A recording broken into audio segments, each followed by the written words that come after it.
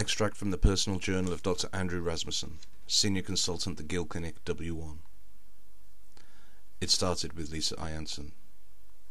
There had been rumours before that, of course, of disappearing artists, fashion designers, literary critics, and of a sudden dearth of cafe philosophers in Paris.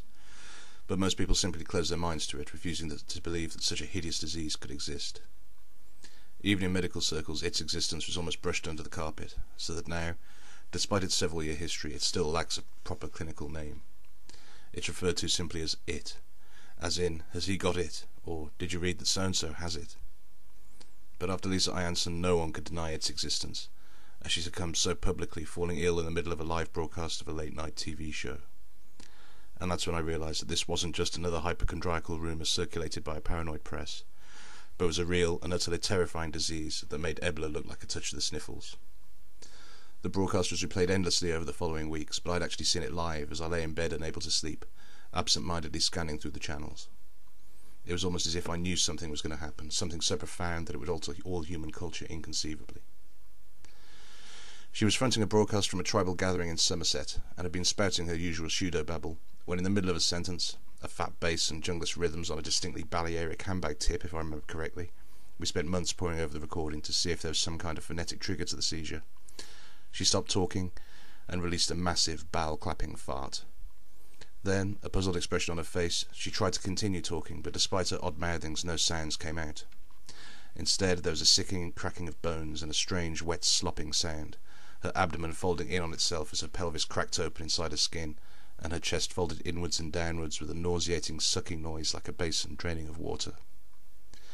Within seconds she'd collapsed into her own rectum, her painted fingernails momentarily clawing at her sphincter to prevent the process, before these too were lost within its pink ring, and the Channel 4 camera was left focused stupidly on her contentedly pulsing anus.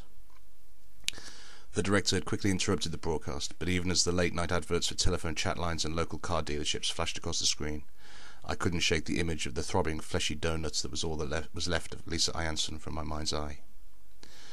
No one had ever seen anything like it, and her condition was a talking point across the nation for weeks. However, everyone just assumed that it was an isolated incident, a rare biological occurrence like spontaneous human combustion. But it seemed as if within only a month or two of her succumbing, dozens, if not hundreds more cases were coming to our attention. Its early victims were almost all clubbers of various kinds, which led to speculation that it was somehow related to prolonged and excessive ecstasy use, or that it was perhaps triggered by a certain combination of ecstasy and cocaine, or a specific ratio of E and amphetamines. Because of its unusual nature, studies were even made where the relative wavelengths of sound were examined, and compared to the volume of the PA systems used in it hotspots. From the government's point of view, this had a relatively beneficial side effect, as, fueled by a rabid and ill-informed campaign by the tabloids, ecstasy use stopped almost overnight, those few people who refused to believe what they perceived as propaganda being treated as pariahs by their peers. It was at this time that I started my research work on it, and I have to admit that for a while I too believed what came to be known as the E hypothesis. However, while the majority of its victims were clubbers, sometimes whole clubs would be discovered to be full of tiny throbbing arseholes pulsing away in time to the regular scratch of a needle at the end of a groove. I noticed a small number of other victims that seemed to contradict the prevailing belief put forward by the likes of the Express and the Telegraph that normal people couldn't catch it. A few literary theorists had also been found, in cafes, in their offices, sometimes in the archives of busy libraries, their fleshy ring pieces resting within feet of their new structuralist manuscripts, or winking smugly at the screens of their word processors. This not only confused the medical community, but it also raised panic amongst those who believed that these old academics, many of whom didn't even drink, let alone take Class A drugs, must somehow have caught it off their drug-ridden student body. But as we blindly thrashed around in the dark for cause of disease, let alone a test or cure, the number of victims started to number in the thousands. There seemed to be no link between the increasing number of cases. Sex, age, lifestyle, sexuality, race, all seemed irrelevant. There seemed to be an unusually high incidence in the capital, and relatively few cases in the north, but there seemed to be no carrier agent in the water or the food chain that could account for this. And as artists, journalists, fashion designers and television executives all started to rank amongst high-risk groups, we had to admit amongst ourselves, whilst regularly releasing reports of new breakthroughs in research, that we were stumped. British and French filmmakers were high risk, yet their American counterparts had yet to suffer from a single case. The Times had lost almost all of its staff, A. Gill being the first to go, disappearing so far up his own arse that he was one of the few cases who almost ceased to exist, his succumbing only being verified by microscopic analysis of his keyboard, and the discovery of a few trace rectal cells, while the likes of Gary Bushell continued to pound out EastEnders trivia at an unaltered rate. It seemed hopeless. Homeopaths and faith healers regularly proffered fraudulent cures, whilst others claimed that it was a combination of crystals could align the body's disturbed energy matrices and thus prevent seizures. Fundamentalist Christians claimed it was the wrath of a vengeful God on his hedonistic behaviour, while some groups, most notably the Californian It Transcendental Astral Pioneer Group, claimed that to journey at one's bowels was to raise oneself to a higher plane of existence. If they were right, no one could say, as they all succumbed within weeks of their formation. In the established medical community, we became so desperate that even twisted old quacks like Dr. Emanuel Kokoschka, so-called expert of psychosexual disorders, was asked to help with research into a cure. I remember seeing him once at a conference in Brighton, and the first thing that struck me about him was the distinct relish that he went about his work. I saw him demonstrating the culmination of his feverish efforts and almost salivating as he fitted his Kokoschka rectal brace to a nubile young club chick, licking his lips as he pushed the rigid stainless steel frame into various of her orifices, and wrapped the apparently useless metal struts around her pert young breasts. But the breakthrough came not from any member of the medical community, but from a most unexpected quarter. On Thursday, the 11th of November 2008, the cause of it was discovered, and along with it, a cure. It was during a broadcast of BBC Two's Newsnight Review, watched by some million viewers live in their own homes, that this breakthrough came, and again I was fortunate enough to see this pivotal moment of medical history live.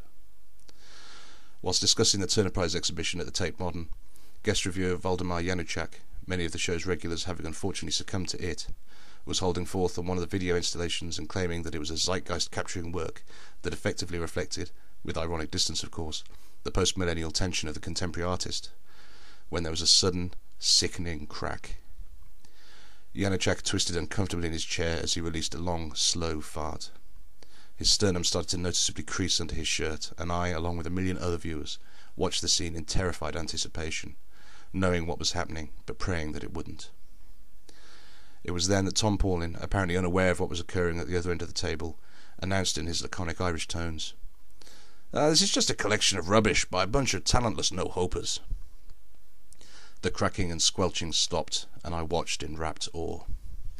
"You can't possibly be so final. The works of the Chapman brothers, for example," Januszak coughed out, like most it victims unaware of his predicament, and the snapping continued as he slid under the table, his torso being sucked into his bowels as he spoke. Rubbish," said Paulin. "It's all utter twaddle. It's the sort of thing a sixth form art student would produce if he was trying to be clever." And the noises stopped again, and Januszak, reluctantly nodding in agreement, popped out of his own rectum as if being born again. And then the stunned Mark Lawson, realizing the importance of what he'd seen, spluttered something about a cure for it, for this was indeed the first time that an it seizure had ever been reversed. For unbelievable as it seemed, the noted poet and critic Tom Paulin had discovered something that had eluded the finest medical minds in the world. He'd discovered a cure for it. Once the cause had been verified as indeed being unembarrassed pretentiousness and shameless strivings to be street, the Ministry of Health issued a massive leafleting and television campaign warning of risky behaviours. White kids had to stop pretending to be Jamaican, hanging loose and sputtering cod patois, while those with no direct links to America were advised to stop using American argot and wearing T-shirts emblazoned with the logos of baseball teams they'd never seen. Middle-class kids were told that assuming a working-class accent was incredibly high-risk behaviour, as indeed was their parents' leanings toward pretending to be wealthier and more successful than they actually were. The expressions "keeping it real" and "respect due" were found to be an almost guaranteed trigger for it, the leaflets warning of their danger having only half of each expression printed on 2 separate flyers, employing 2 different printing firms. Whole sections of libraries were deemed to be high risk.